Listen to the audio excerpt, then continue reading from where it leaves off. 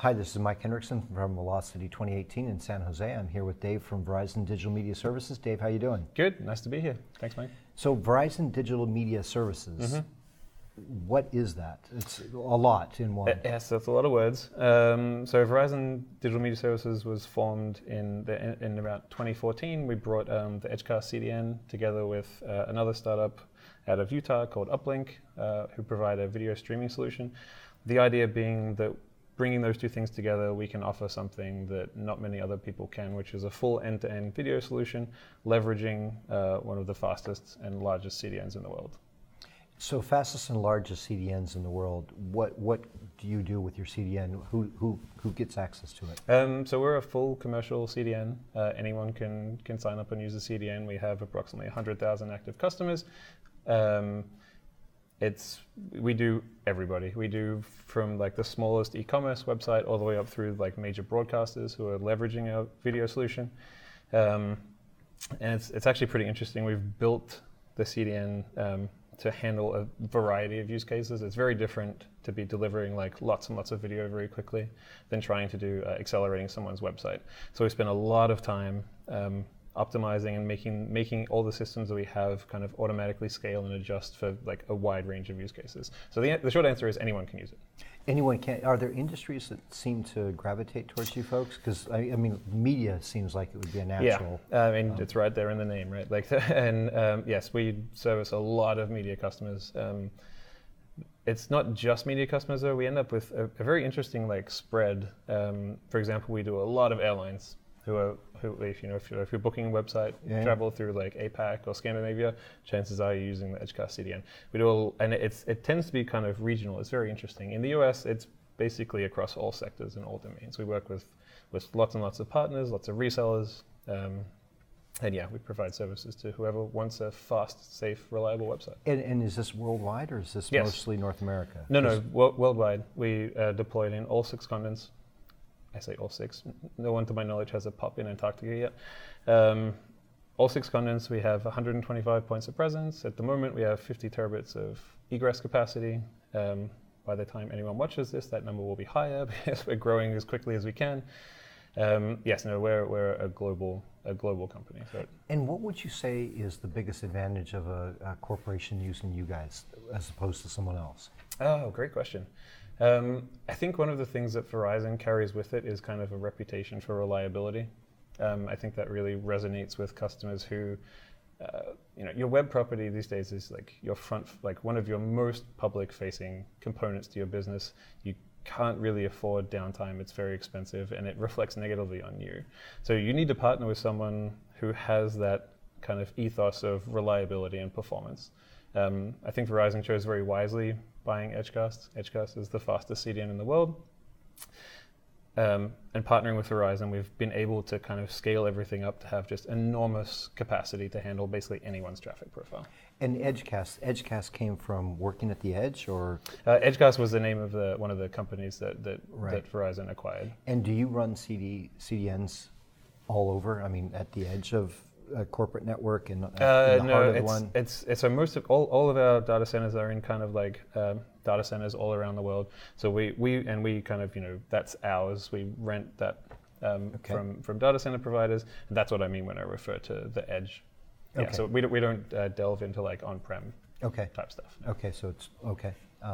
So where do you see EdgeCast and Verizon Digital Media Services in, let's say, 6 months, and then I want you to look further out and look at like where would you like to be in the long term? Oh, good questions. We have a couple of really exciting things kind of brewing that will be released in the next 6 months. The fundamental principle that we have is like everyone's capacity requirements are always growing. Like 4K is going to drop soon. It's going to go mainstream. It's available in some formats, but not others. The uptick there is going to be huge. You're going to need someone that has a lot of capacity to be able to deliver that to your customers. So because of that, we're continuously investing in the CDN to scale up to meet everyone's demands. Because one of the other things that we really offer is this kind of, and it's right here on my T-shirt, is like security. So I'm sure we're all familiar with like DDoS attacks. Light speed with your shields up. Exactly. So nice and fast and secure. So what I mean, the element of security that I'm trying to drive at is it's very, very hard to protect against DDoSes if you don't have enough capacity to absorb them. We do lots of intelligent things to mitigate them. To absorb them. Yeah. So you have to absorb them first before you. Interesting.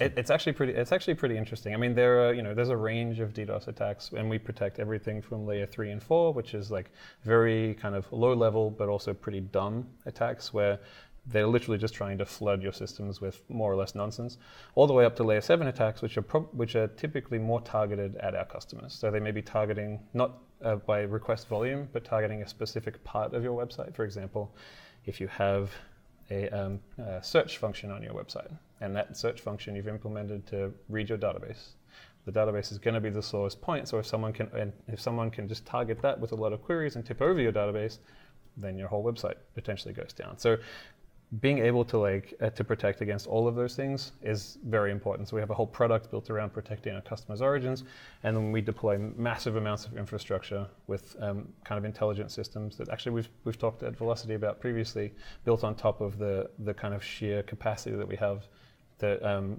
effectively block it as quickly as we can. But to get back to your earlier question about where are we going in the kind of next 6 months, there's a couple of really interesting features. So built on top of kind of scaling everything out to meet customers' demands, there's some really exciting features that we have that I think the Velocity crowd will be really excited about.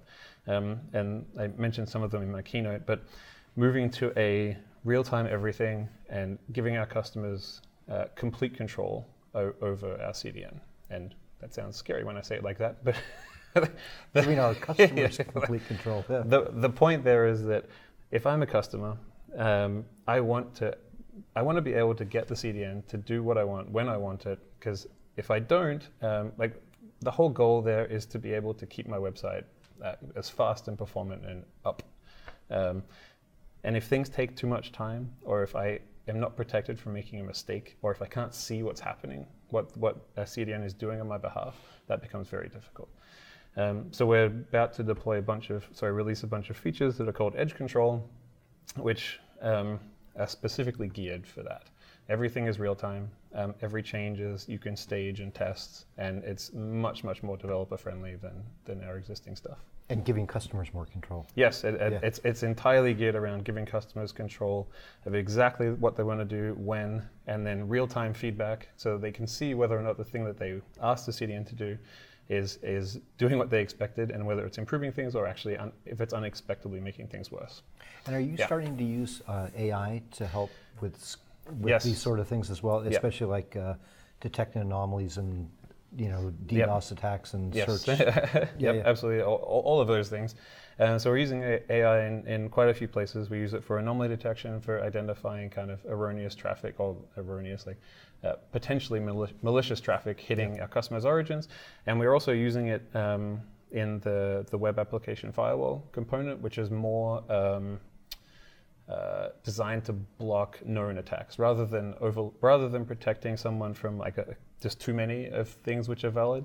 It's more trying to identify things which are known to be bad. So we have some interesting projects kind of bringing together a lot of different data sources that we have from low level all the way up through high level, and we have some interesting kind of models that we're deploying to the edge to help with that. It's kind of exciting. Excellent. So 6 to 12 months from now, we're going to see a total different offering from you guys. I mean, you're getting customers more control. That will be kind of a brand new offering for us. Will be very exciting.